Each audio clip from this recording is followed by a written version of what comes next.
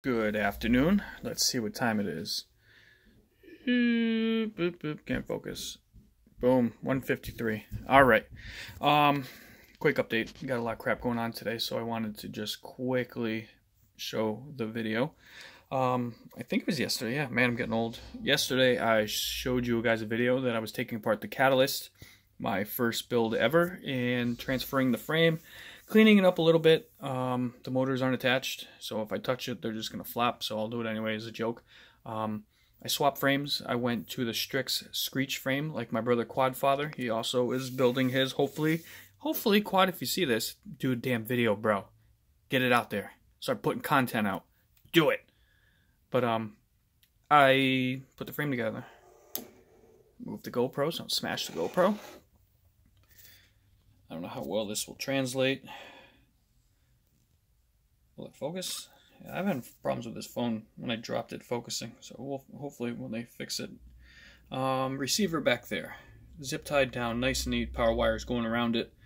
I have to use this antenna for now until I find another one, because when ordering before I understood the shit, I got the wrong SMA versus RS, whatever the hell it is. One's got a male, one's got a female, so that's why the extra adapter to make this one work with that one. It's alright, this is my inexpensive build, so it's not the end of the world. If the electronics go, I will update and do it all over again, because it's a lot of fun. So down in there, it is super clean. We're rid of a few wires. There's some hot glue on the top.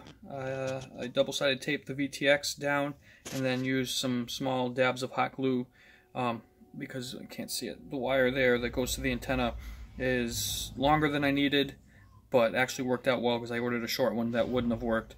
So it sides the antenna. The antenna's on the other side, it wraps around. This side comes back, so I used some hot glue to keep the wires in place. Shortened a lot of wires.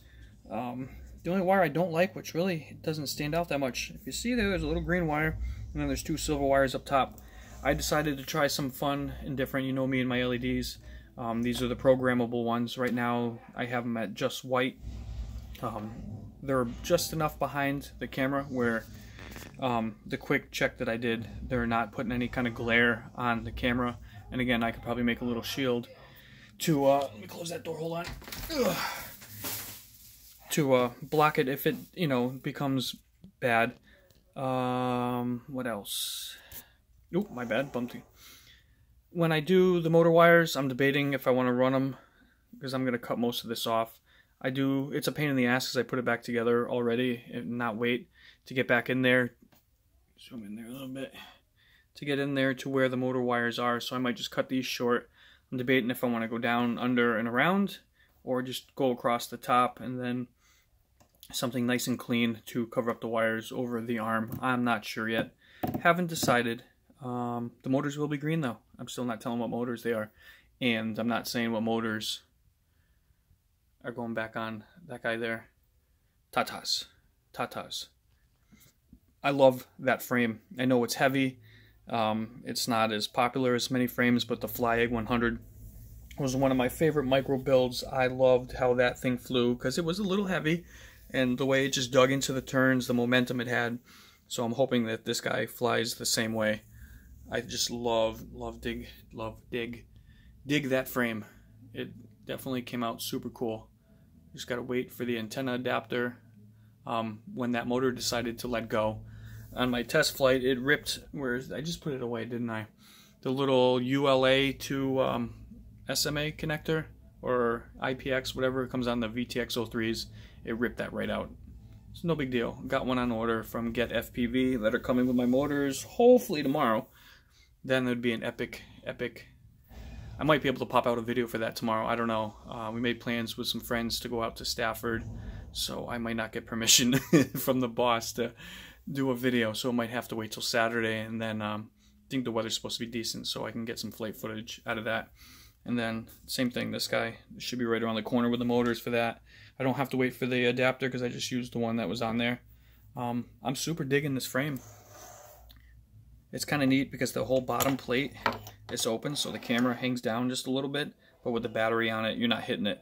But it gives you the ability to have such a streamlined, low profile platform. And I was contemplating lifting it up and giving it a little bit more thickness, but I'm like, you know what? It looks sick. So I'm not messing with it. For now, I'm going to leave this long. I'm going to have to strap the battery in and wiggle this around, see if this is, what's that piece of, it's glue. See if that's going to be too long and an inconvenience to wrap that down to the battery. I just lost my brain. For now, nothing fancy. Again, this is the poor boy build, so it's, you know, this is the one I'm gonna send off over the ocean and stuff. And I don't remember if I talked about it the other day. I told you in one of the videos I definitely talked about that I was having problems with getting oscillation about 20-30% throttle, and I was thinking the whole time it was a flight controller. And if I'm repeating myself, I apologize. But I'm thinking that because that frame was broken, that all that vibration that was created by the moving parts and stuff was translating right into the flight controller and giving me that oscillation. I could be way off and wrong. We'll find out. But either way, I did a small soft mount. One of my favorite little things in all my parts is the little rubber isolators that Tiny Whoops have on the corners of their board when you screw it down to, you know, stop some of the vibration that's created by these small little things to not screw up the flight controller. So you cut one of those in half, it fits. It already had it soft mounted on the bottom that you don't need on the ESC board, but I doubled it. So I did it there and I did it there. So hopefully it will eliminate any of the vibration. This thing's solid, so it shouldn't wiggle. I love this frame. So it will look much better once it's got some killer green motors on it. Yeah, and then the GoPro survived the crash because I had it on tatas. I'm going to have to reattach the mount for it, but it survived. See there. And then I'm going to tune when I go back in, because obviously the frame's different. It might fly a little different, weight difference, you know, just the stretch longer back. I'll tune it with this in it because I fly it more with these in it than not. So I want it to fly a particular way, so we might as well do it with this. The GoPro mount wasn't made for this, but I lucked out because the way it's set up on the other one, the screws in the back actually worked, and this time it's on the front. So I epoxied around the spots in the back.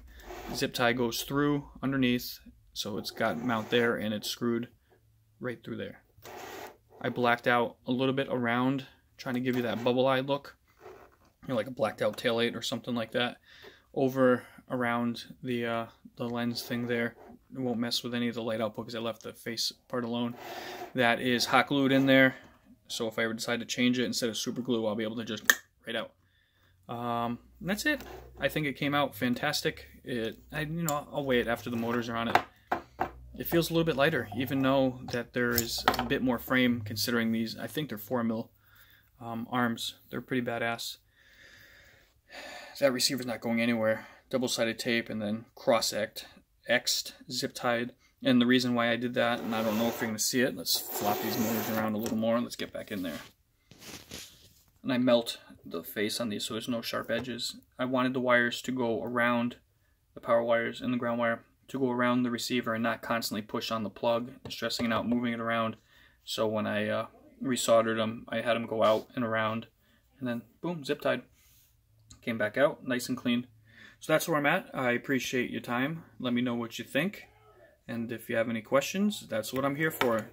And if people are looking into getting into build, because, you know, I talked to a lot of people on some of the chats, you know, like the Canadian Drone Hub, and there's some guys out there questioning, should I buy or should I make?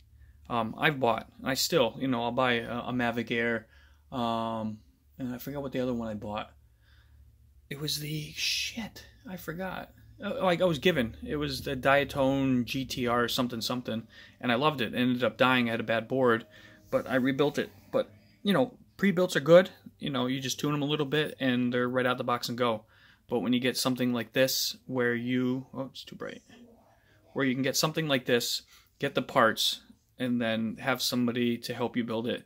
The pride you take into it is a whole different thing. You've built this. It goes out there and it flies and it does what you want. So I highly encourage and recommend that you build. On that note, about to run out of time. Peace. Explicit out.